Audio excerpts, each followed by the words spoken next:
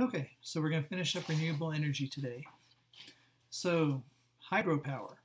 This is a pretty big one. A lot of the, as far as renewable energy goes, we get a pretty good percentage from hydropower.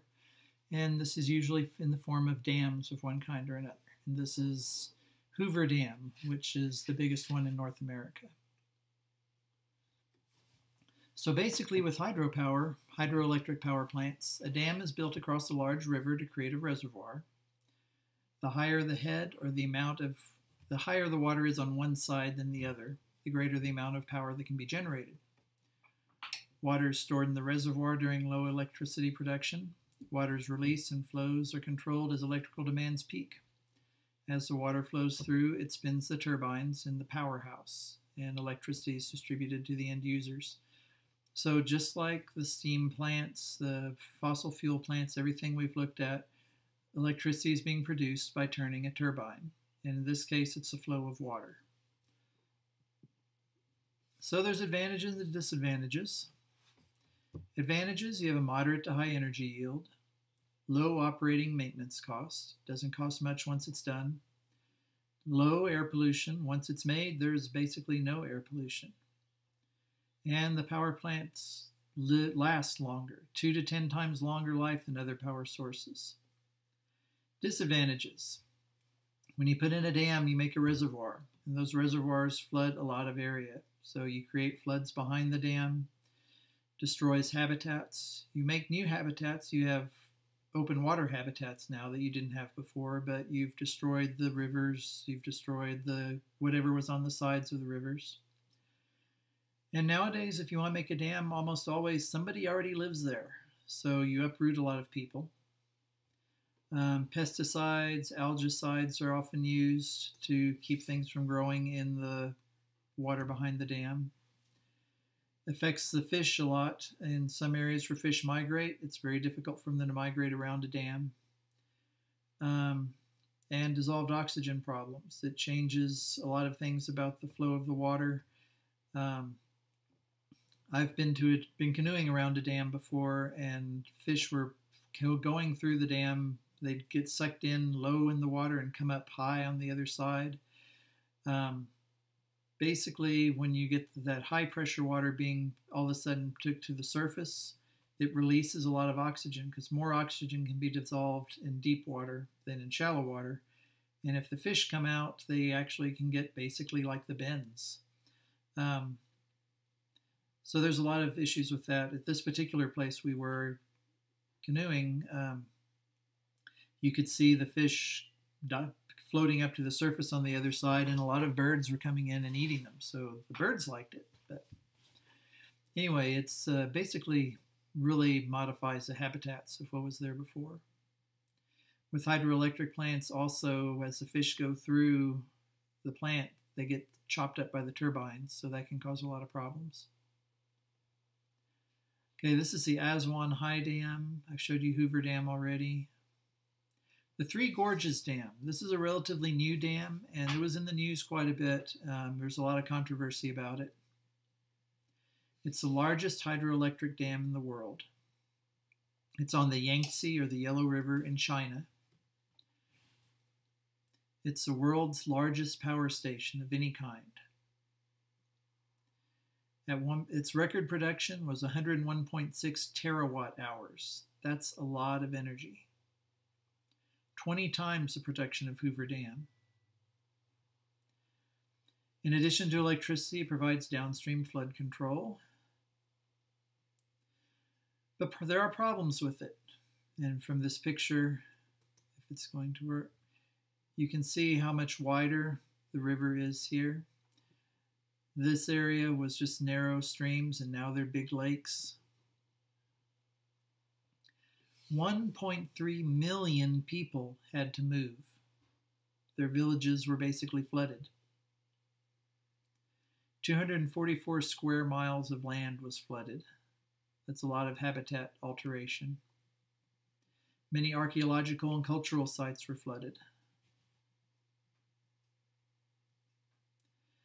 Environmentally, we can talk about these organisms that contributed to the extinction of the already endangered Yangtze River dolphin and the Chinese paddlefish, which was one of the largest freshwater fish. The Yangtze River dolphin is the first marine mammal that we have pushed to extinction, and this happened, it was determined to be extinct in the late 90s, I believe. I can't remember for certain. But this is in y'all's lifetime. It was maybe the early 2000s. Yeah, the Yangtze River dolphin has not been extinct that terribly long.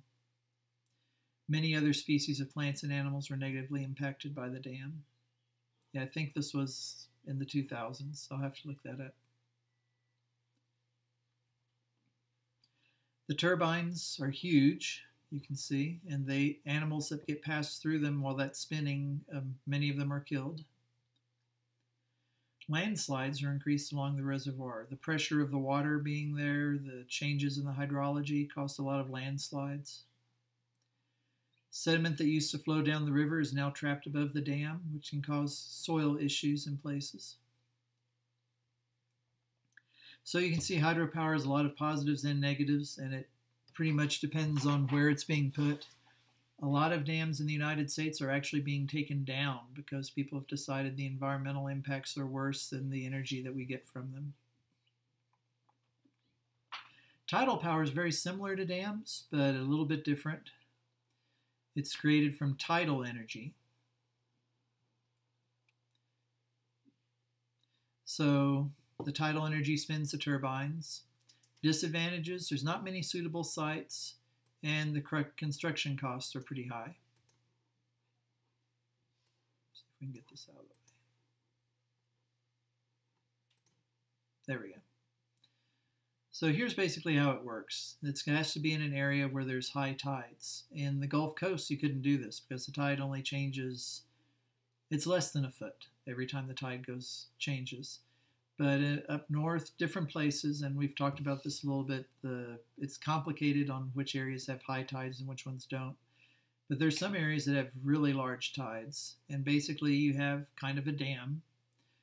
When the tide comes in, the water goes through the turbine, generates electricity, and fills in this side. Then when the tide goes out, it drains out and produces electricity going the other way. So your dams don't have to be nearly as large, so there's going to be much less habitat destruction from this. Geothermal power. This is using the heat from the earth, heat contained in underground rocks and fluid that can be tapped for energy. And again, like a lot of the other power sources we've talked about, you're extracting steam or hot water. It can be used to heat space or water. Houses can be heated this way, or you can use the steam to turn a turbine. Depending on how you use it, it's potentially renewable. If you're talking about water, you can take too much of the water out of the ground, the hot water. And depending on how hot it is, if you do too much, you can actually cool the rocks to where it's not helping you. 22 countries use geothermal. Supplies 1% of the world energy. In the U.S., our geothermal electricity is produced mostly in Hawaii, California, Nevada, and Utah. It's not something that's available just everywhere. Advantages: it's reliable, renewable, you get moderate energy yield, 96% less CO2 is emitted, competitive cost. Disadvantages: scarcity of reservoirs. There's not that many places where this heat is close enough to the surface for us to use it. When they build plants, sometimes there's deforestation. If you're pumping water out of the ground, it can cause the ground to sink. Noise and odor. A lot of these geothermal areas have a sulfurous smell, and if you're pumping water out of the ground, hot water out of the ground, you're releasing that odor. Here's an example of a plant. Okay, and hydrogen fuel cells. You don't hear a lot about this, but this could be a big game changer. Basically, you take hydrogen and you combine it with oxygen to produce electricity. One way you can combine hydrogen and oxygen is to actually burn it, but in this case, you're doing it slower and you're producing electricity. The only waste product is water. So imagine a car that the exhaust from the car was not carbon dioxide, not carbon monoxide, any of that smelly stuff from the exhaust fumes. It's water vapor. That's all that comes out of the car. Problems with it, you have to collect the hydrogen. You have to produce and collect hydrogen. And hydrogen is not found naturally on the planet. So to get it, we use electrolysis. Basically, you pass electricity through water and it breaks it down into hydrogen and oxygen. But you notice it takes electricity to do this. It's easier to, on the one hand, you're using electricity, so that's producing more pollution than you were before. But on the other hand, it's a lot easier to make one big power plant energy efficient than it is to make thousands of cars efficient. So, and if you're using green energy, hydroelectric, solar power, things like that, then you don't have a problem. But it is going to increase the amount of electricity we're using if we were to do this. There's currently no infrastructure for this. Right now, and this is something that we would have to change up a lot, you can go to a gas station, you can get gas. It's no big problem. If you have a hydrogen fuel cell car, it's hard to find a place where you can get hydrogen to fill up your tank. Most of the local gas stations can't do that. And people are scared of hydrogen. People have the idea that hydrogen explodes because of things like this. The Hindenburg was a hydrogen blimp or dirigible. A spark set it off and burned it up. Hydrogen is very explosive, but so is gasoline. People forget that. And we've managed to work with gasoline, and not very many people are killed by gasoline explosions. Some, but not very many. We can do the same thing with hydrogen. Okay, in addition to making the energy in a more clean way, another thing we can do is energy conservation. Basically, don't use as much energy. And we've gotten pretty good at this. We've improved on a lot of things. One thing just average people can do is moderate the indoor temperature. Deal with your house being a little colder in the winter. Wear a sweater if you have to. Make it a little warmer in the summer. Wear shorts, short-sleeve shirts. Conserve water. It takes energy to collect and clean water, especially in places like this. So the less water you use, the less energy you're using. Use energy-efficient appliances. If you go to buy a TV or a dishwasher, washing machine, one of the things you can compare, they all have these little guides, and they tell you how much energy they use on average in a year. Energy-efficient lighting. The old light bulbs that we used to use are pretty much gone. Now we have LEDs and halogen light bulbs and compact fluorescent light bulbs. Compact fluorescents have their own issues because there's mercury vapor in there. Mercury's bad for the environment. But they do use a lot less electricity. The LEDs use a whole lot less electricity. Energy conservation through transportation. Use public transportation when possible. That's not a huge issue around here. We don't have a ton of public transportation. But you think about if a whole bunch of people ride the school bus to school instead of driving their own cars, it's a whole lot less fuel being used. Use cars that have good fuel economy. If you're buying a car, look into that. There's a lot of cars now that get a much better gas mileage than any cars have in the past. Look into battery electric and hybrid vehicles. Electric vehicles they're using electricity. Again, you're still producing fossil fuels depending on where your electricity is coming from. But again, it's easier to have the power plant be clean than thousands of cars. Hybrid vehicles that use gasoline and electricity, things like that. Green building design. This is a thing that has gotten pretty popular. There's whole buildings that are, as they're designed, they're built specifically to reduce energy.